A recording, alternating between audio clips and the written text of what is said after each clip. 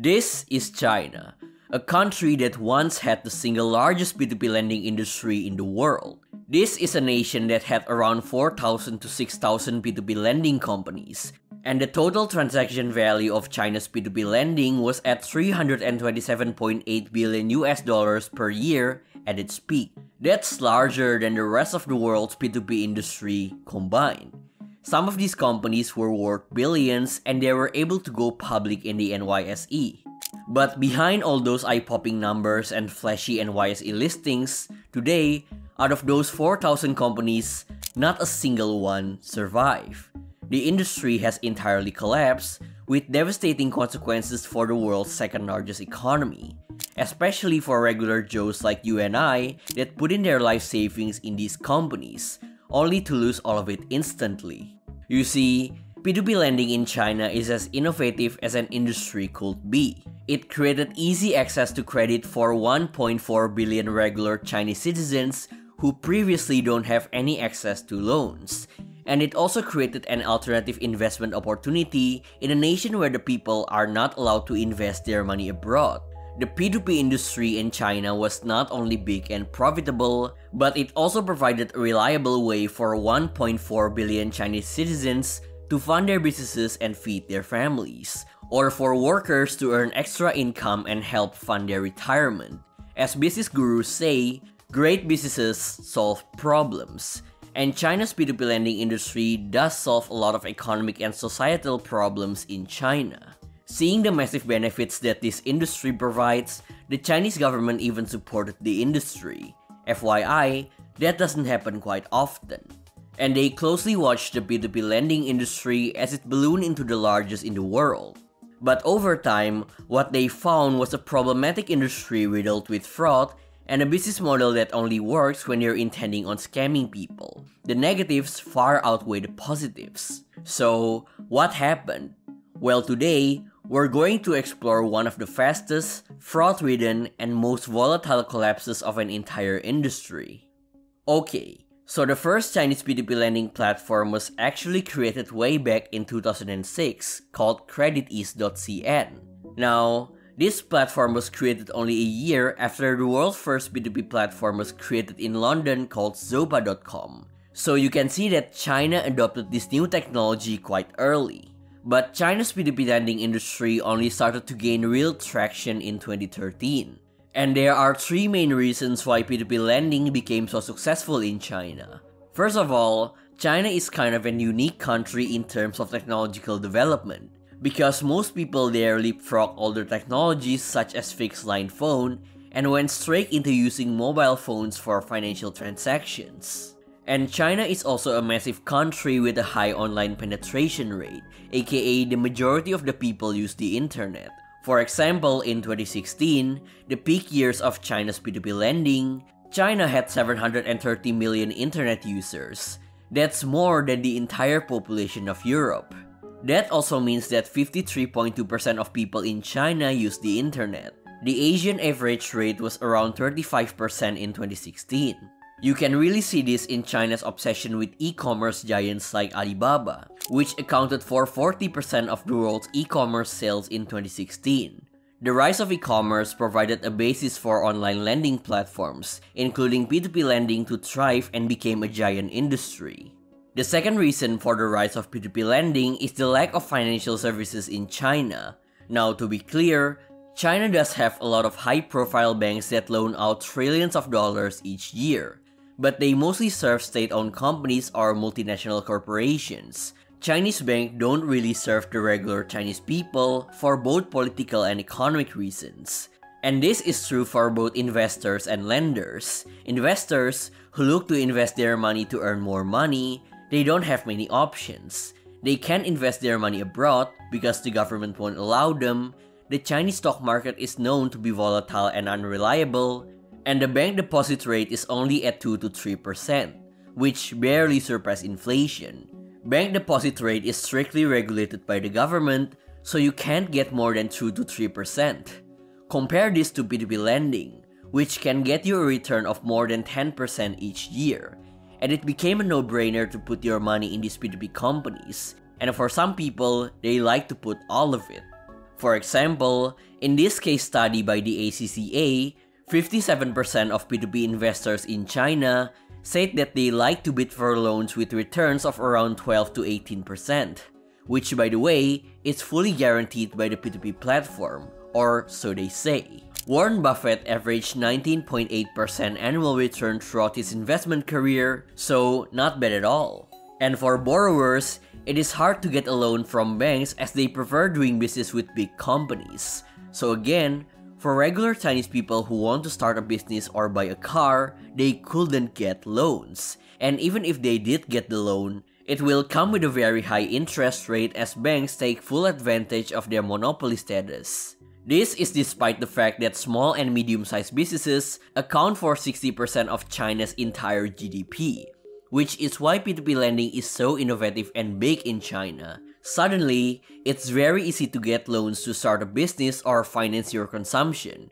In this case study again, 87% of P2P borrowers in China listed low borrowing threshold and easy auditing process as to why they chose to borrow from P2P platforms.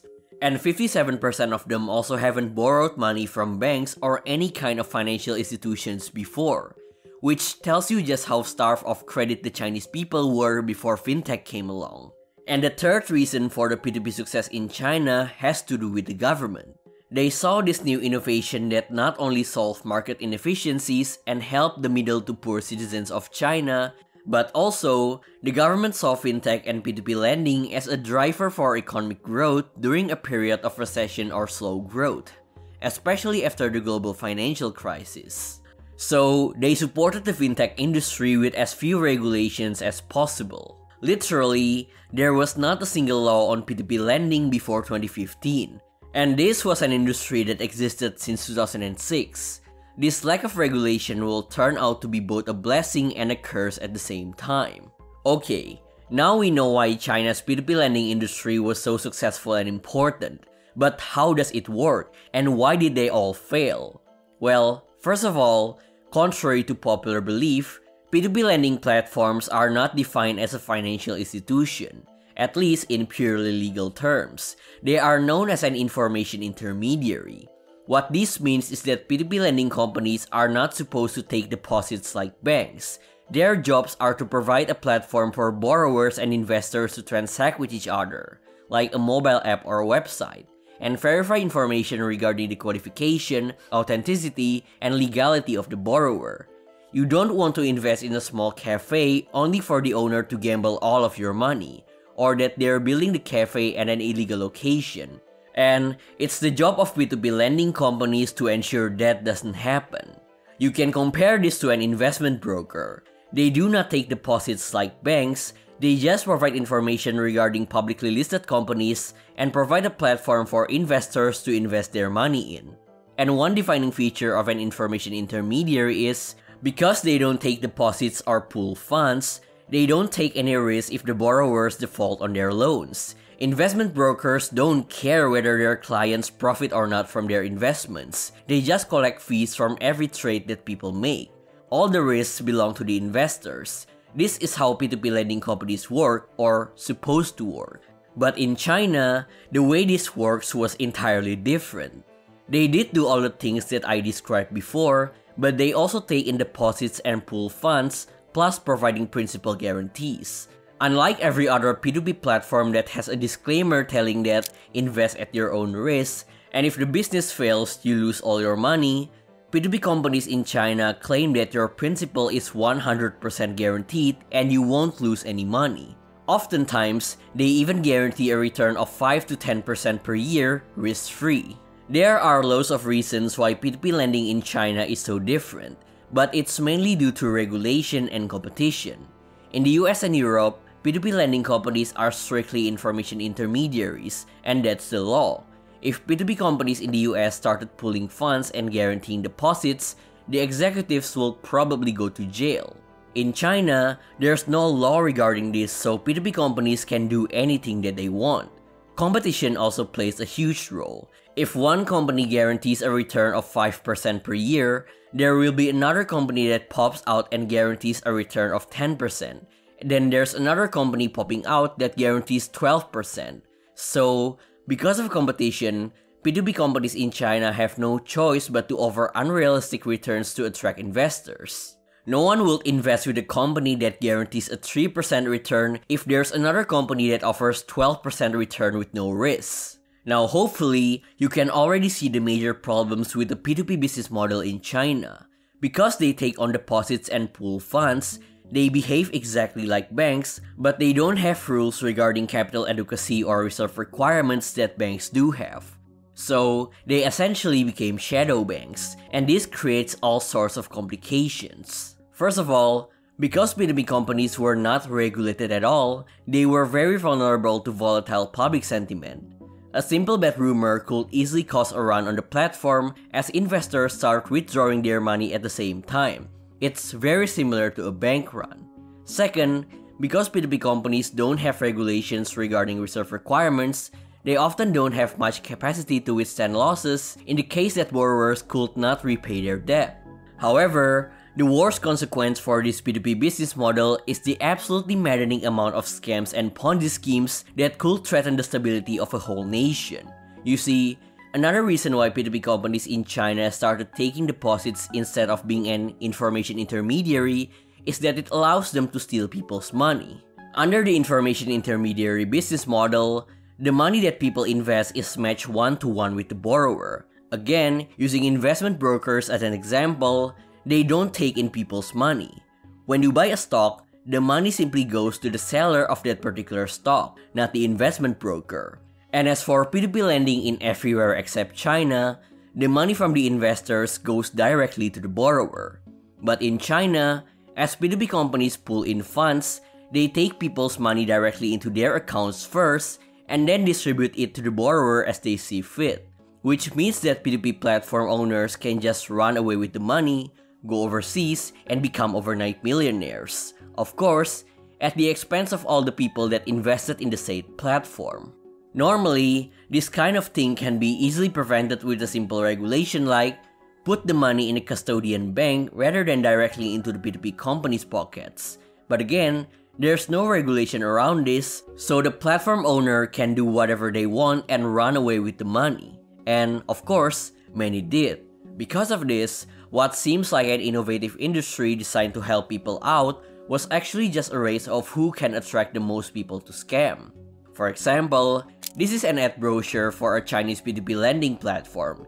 Even if you don't understand Chinese, you can see that they offer 13.68 to 14.60% return per year, which is obviously unrealistic.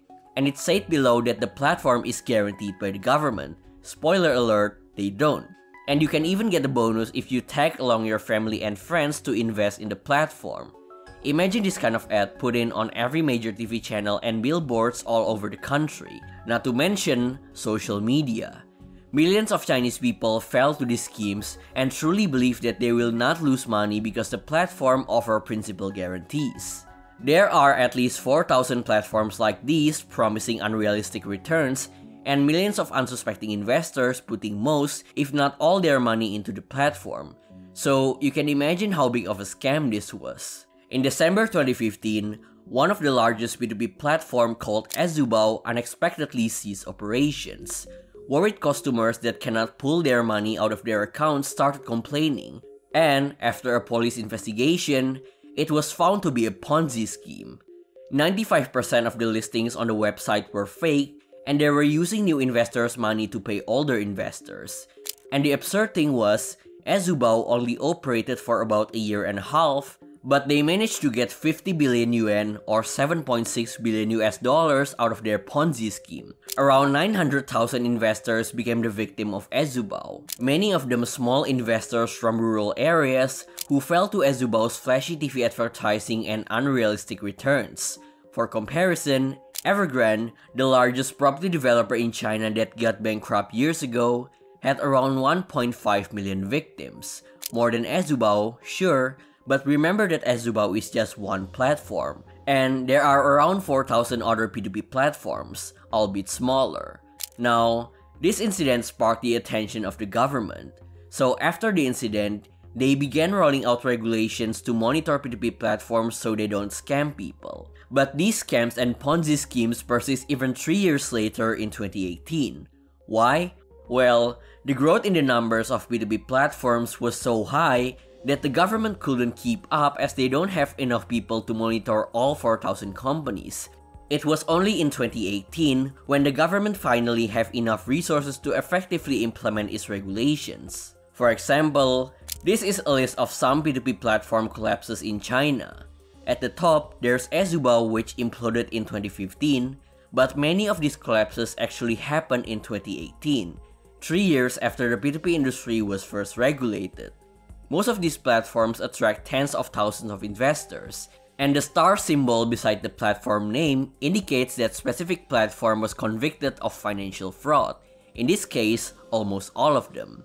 From 2018 to 2019, more and more P2P companies ceased their operations as the Chinese government stepped up to crack down the industry, especially after seeing the damaging consequences of letting these platforms run wild. The total unpaid loans from P2P platforms reach over 1 trillion yen, and high-profile P2P platform collapses happen every other week to the point that people lost all faith in anything labeled as P2P. And after a long downward spiral, in November 2020, the number of P2P companies in China has gone back to zero.